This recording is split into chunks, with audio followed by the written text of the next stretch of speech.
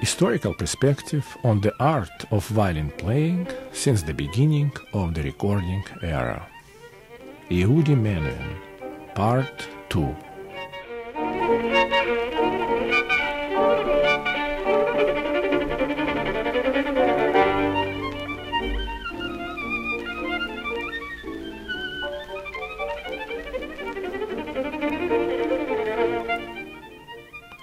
We are listening to the Scherzo Tarantella by Wieniawski, which Yehudi Menuhin recorded in 1932 at the age of 16.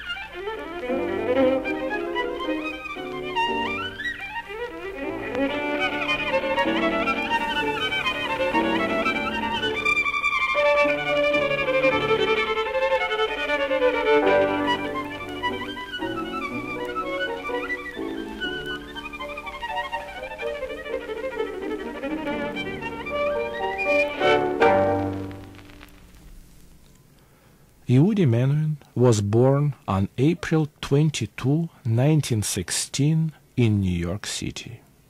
His parents, Maruta Sher and Moshe Menuhin, which is a Russian pronunciation of the family name, share the same origin. Both were born in Russia, both went to Palestine, where they met for the first time. Both then came to America, where they met again, fell in love and married.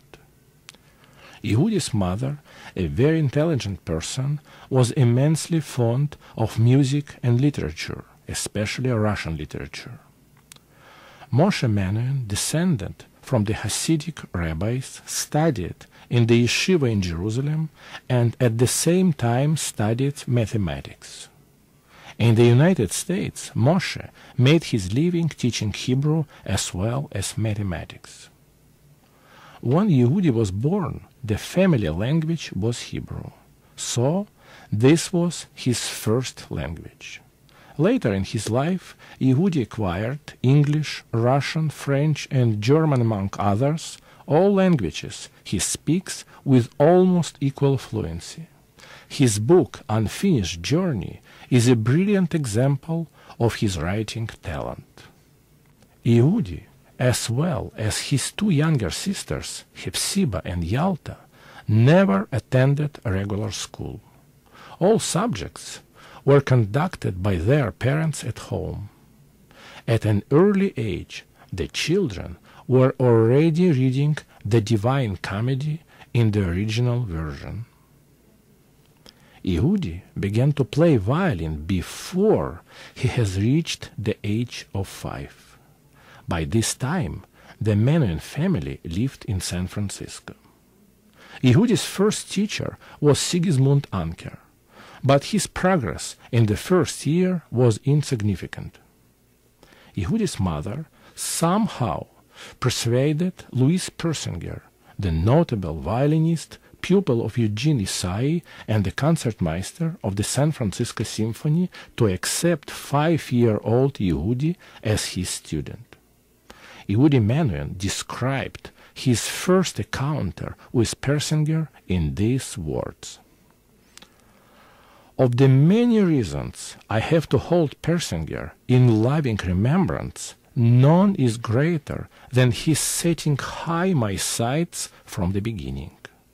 At our first lesson, I was told to play some little thing, and was advised on this and that, but there preliminaries speedily dispatched. Persinger invited Ima, mother in Hebrew, and me to sit down, took up his violin, and announced he would play for us.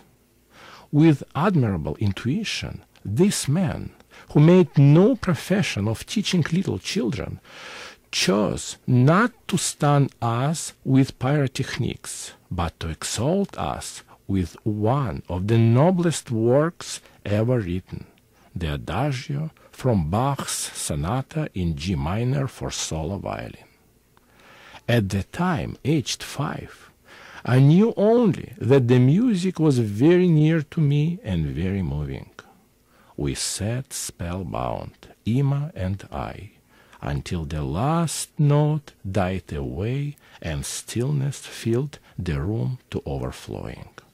Then went home, still transported to another plane of existence, drunk on Bach. I knew this sublimity was what I must strive for." Let's listen now to Yehudi Menuhin playing this Adagio from Sonata No. 1 in G minor for violin solo by Bach.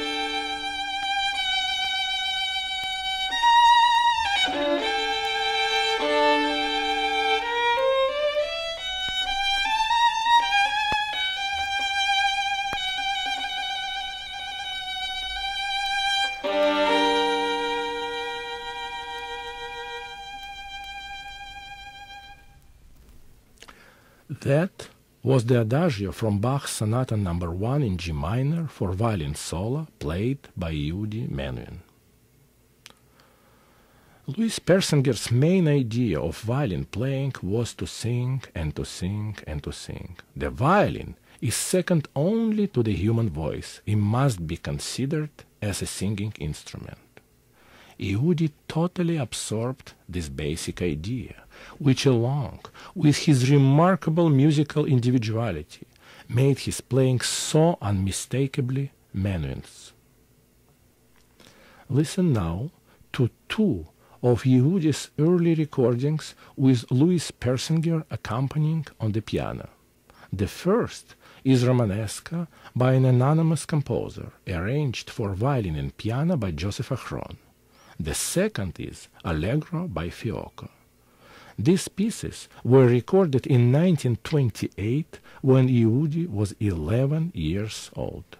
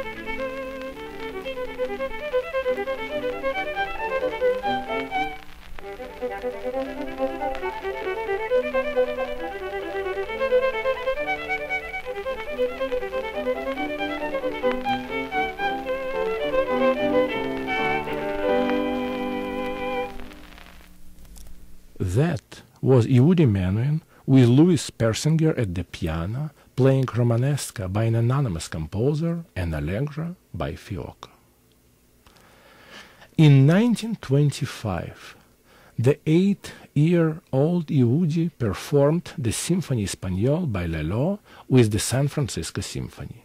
Since then, Yehudi's reputation grew rapidly.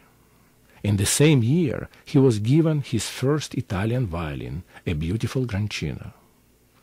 To have an Italian violin, that was Yehudi's dream. In the Unfinished Journey we read, "Here was a bed of roses, giving rise to a recurrent dream. I recall this much. Fritz Kreisler walks onto the stage of Carnegie Hall.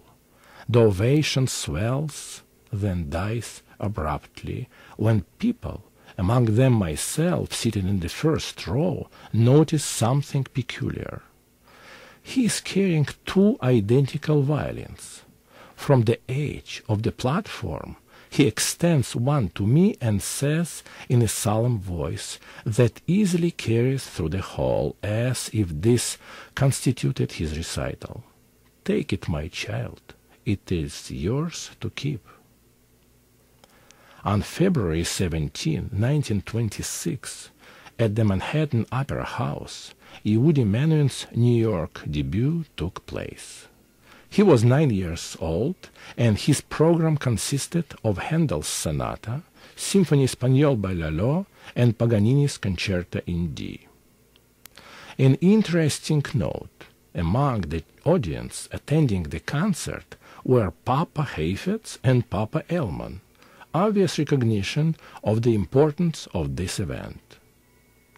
Listen now to Yehudi's performance of Paganini's stratospheric virtuoso piece, La Campanella, which Yehudi recorded in 1930 at the age of 13.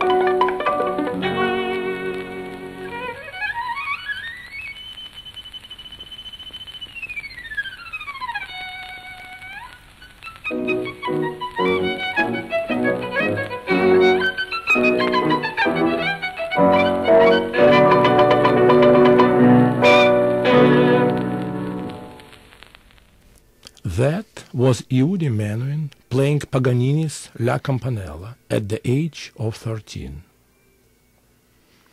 This concludes part 2 of our program dedicated to the great violinist Yehudi Menuhin.